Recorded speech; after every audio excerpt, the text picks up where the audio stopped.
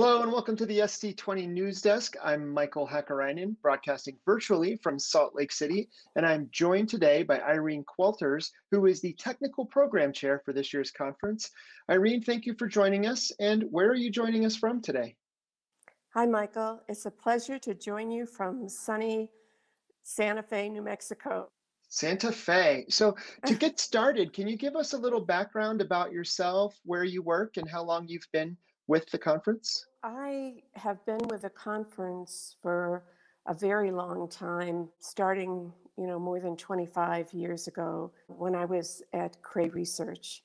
Certainly progressed through about 10 years at the National Science Foundation, and since 2018, I've been at Los Alamos National Laboratory here in New Mexico. For my whole career, I've been involved in various forms of scientific computing, certainly modeling and simulation, various forms of data analytics, and more recently, AI and machine learning. And the conference also has reflected that trend, broadening the various forms of high-performance computing to the very large portfolio we see today.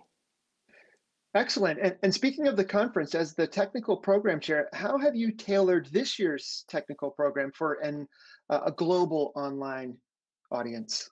We're a committee, the tech program is a committee of volunteers, and we're more than 450 strong.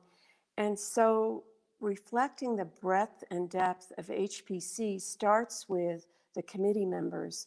And we drew from every imaginable demographic that we could think of, geographically, gender, all forms of diversity, both in terms of the intellectual content as well as the reviewers and the committee members. So that has really allowed us to adapt and adjust to what the form that we thought the conference was going to take in the beginning, and through the reviews, because we switched from in-person reviews for the tech papers, which is the heart of the program, into a virtual for the first time ever in the history of the conference. And it worked exceedingly well. And that gave us some needed confidence and experience so that when the time came to adapt to a fully virtual conference, we had some experience among the committee about how that would work and how that would work globally. So we've had to make a lot of changes over the last few months because of this pandemic, and you've made changes to the conference. Some of that has required some sacrifices, but there's also been some positives. What do you think are some of the takeaways from the changes you've made that will continue even after the pandemic is over? So there are pieces that are changes that I think are independent of the nature of the conference, and those are the continued progress in introducing transparency in addition to reproducibility in the content of the program. And we've also been able to maintain and sustain, through the help of the community, the breadth of participation globally. So that I really thank the community, and it's really a tribute to the community that we are, that the submitters have been coming from all parts of the globe and representing every imaginable part of HPC, old and new. And then the other thing is really we're still learning about how to do things virtually. I do think that the review that we did, the Tech Pour, what's called the Tech Pour, in June of this year, which we made virtual, worked exceedingly well for reviewers and participants in Europe, in Asia, Africa. So I think we'll likely retain that as a tool to allow increased participation, but making that participation robust. I think on the conference itself and the tech program, we luckily had a very good response, a very robust response in the submissions. I think we'll learn a lot as we go through the conference, and I'm eager to have community feedback as we go through that. Excellent. Thank you for sharing. You said earlier that you've had many years of experience with the conference. So, based on your years of experience and seeing the conference change and then see it change so drastically this year, some might say that you have X-ray vision and maybe you can see things that everybody else is missing. What is it you're seeing? What are the trends? And you mentioned artificial intelligence and machine learning, but what are some of the other themes that you are noticing on the rise? It's clearly not about any individual's X-ray vision. It's really being able to tap into the richness of the committee. So ensuring that you have representation from early career, from late career, plumbing the breadth of HPC allows one to be able to sense and look out more broadly than any individual.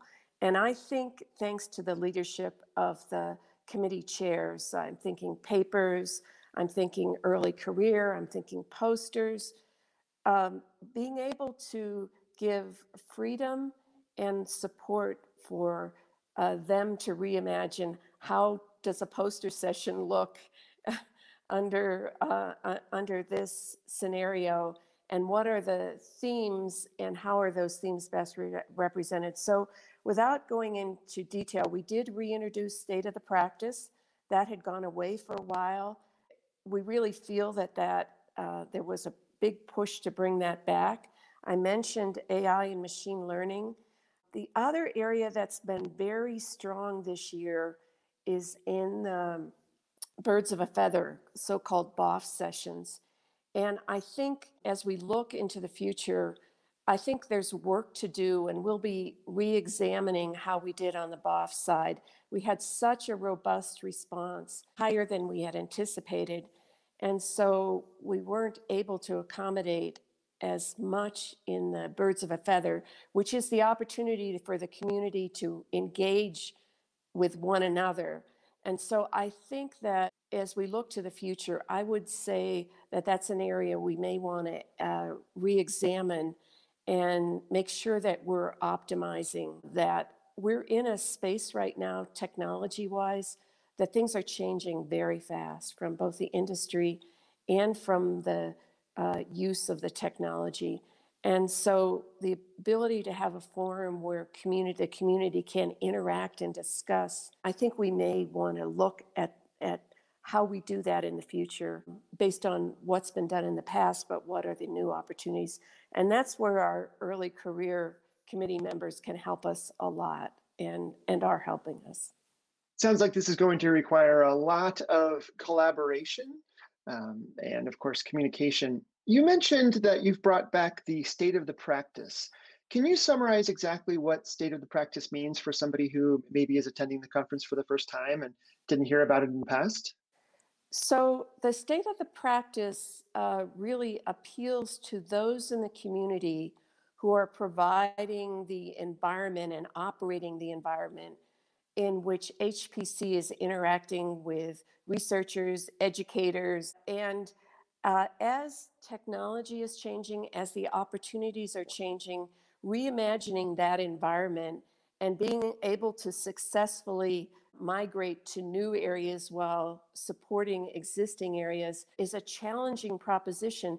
And there aren't that many places where that community can interact among themselves and talk about how, for example, the data from instruments is flowing into the computation and how that's becoming more real time.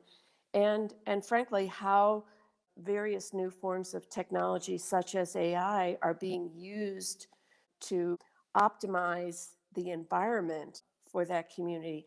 And so the lack of opportunities for that community to engage is really a chance for SC to provide a forum for that group to interact, to share best practices, to talk about potential for new ways of operating.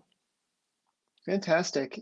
Speaking of people attending the conference for the first time, what advice would you have for any attendee in this year's conference to make the most out of their time and the experience? So I think one of the things that attendees might do is look at what's changed and what new opportunities that brings. So for example, this year, We particularly changed the registration fees for students. That allows, for example, exposure tutorials and workshops much more broadly than in the past. And it also allows educators to have classes participate as a whole. We're also unconstrained by room size, as we have been in the fire marshals would only allow so many people. This virtual environment allows a greater participation.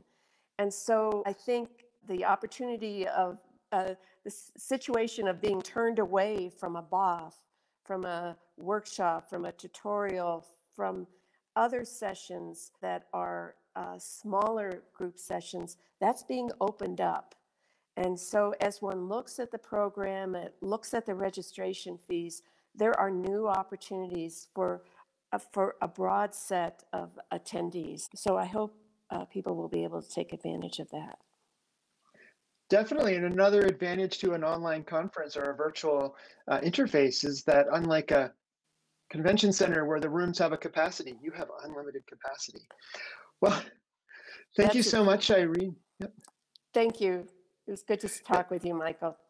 It was excellent. Thank you for your advice and for all of the information, and most importantly, for not only spending time with us here online, but also all the work that you've put in as the technical program chair to make this a great conference. I look forward to speaking with you again and maybe one day in person. And to everyone who's watching, thank you for joining SC20 News Desk. Stay tuned for more interviews.